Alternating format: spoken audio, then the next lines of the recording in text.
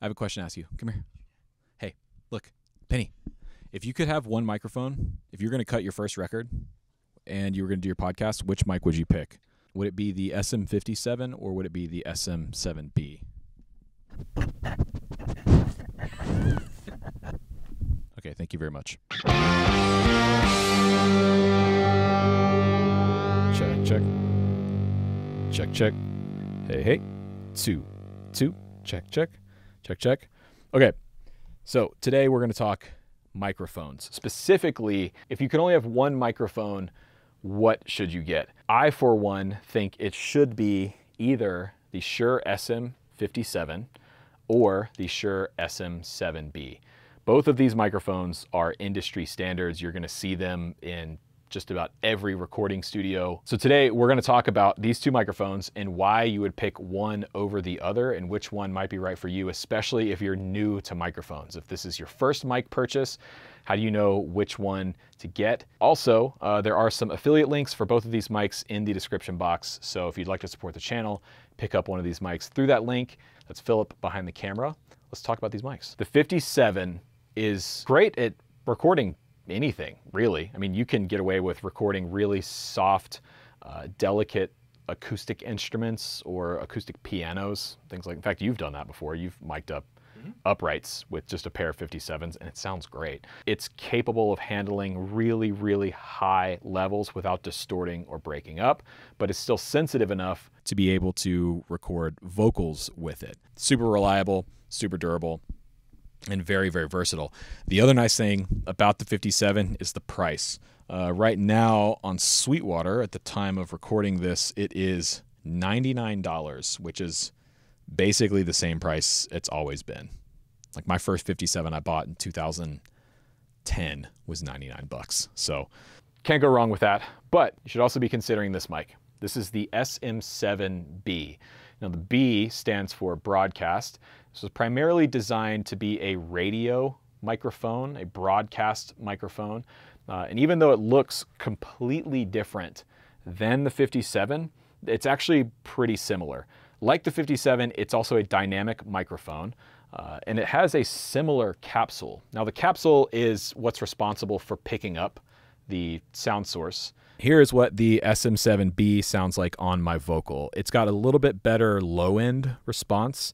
If you're primarily recording vocals, if you're a singer or you're a podcaster or you're looking to record vocals for your YouTube channel or your TikTok account, the SM7B, I think, is probably the way to go between these two microphones.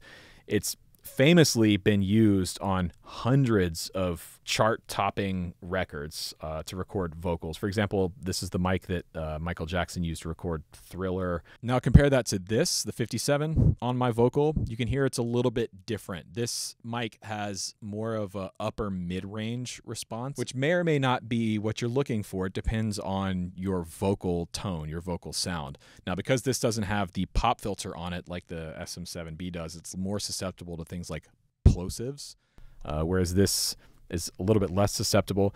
Personally, I think the SM7 sounds better on my vocal. That's why I use it on my podcast.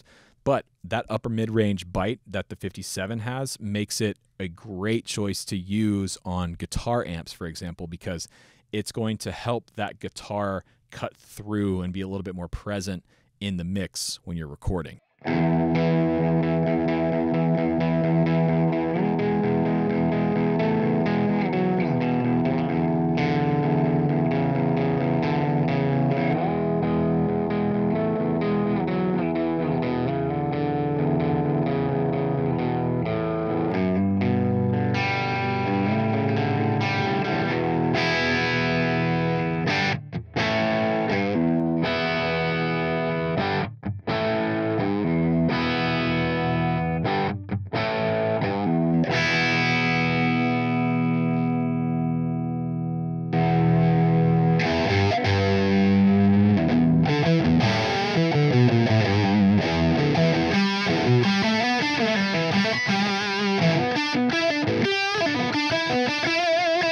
Quick note here, I don't want to just line up the end of each microphone because that's not where each diaphragm is. So for example, the 57, the mic capsule and diaphragm is actually like right about here.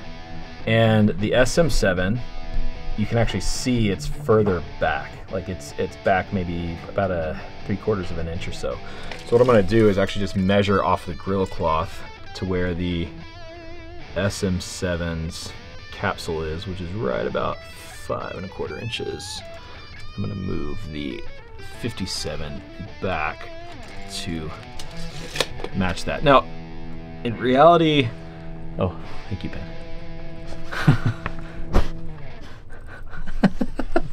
Gosh. You gonna move my mic placement that I just, yeah. Do you want to go and play soccer, Benny? Oh. Play soccer ball? Play soccer ball?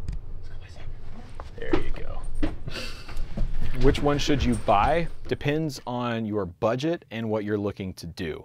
If you are more of a musician, producer, songwriter, you're going to be recording music, multiple sound sources. You want to record your band, you want to record drums, or you want multiple mics to record one source, like a pair of these to record a piano, for example.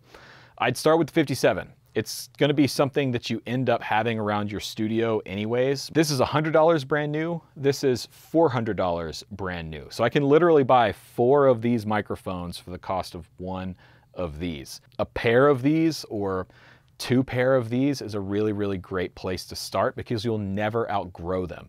This is why I think it's a good place to start with 1 of these microphones instead of a more budget condenser microphone, for example, because the more budget condenser mics are good. They offer a lot of value for money, but as you grow, you will outgrow that microphone.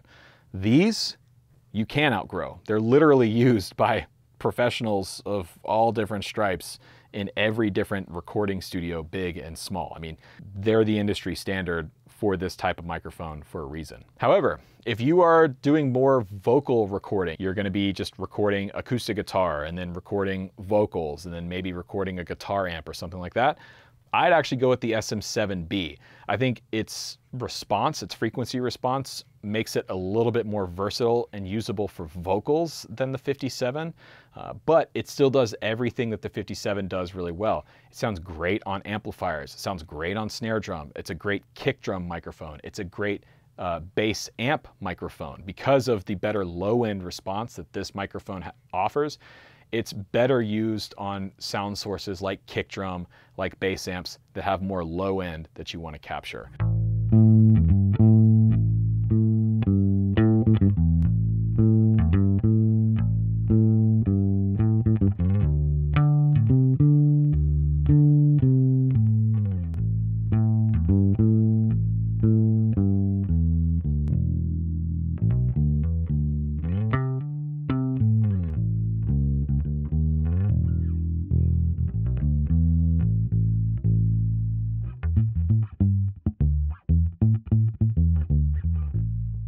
My first microphone that I ever bought was a SM7, and the reason I chose that one was it was affordable. Yeah, it's a little more expensive than the SM57, but I knew it was a pro quality mic that I could afford, and I prioritized my bass sound, and I knew that the SM7 has a great bass frequency response, but it also sounds really good on vocals, and I wanted to start to get into production and recording and producing albums, so I figured if I could only have one mic, I wanted to prioritize the bass sound and the vocal sounds. That's why I went with the SM7, and I don't regret that choice. It's a really great microphone on bass and vocals.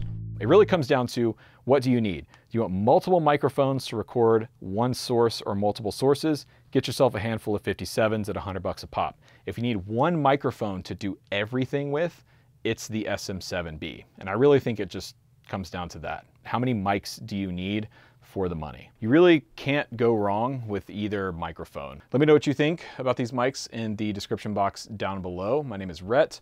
That's been Philip behind the camera today. Like I said, there's going to be affiliate links and all that stuff in the description box down below, and subscribe while you're down there. Thanks for watching. Catch y'all on the next one.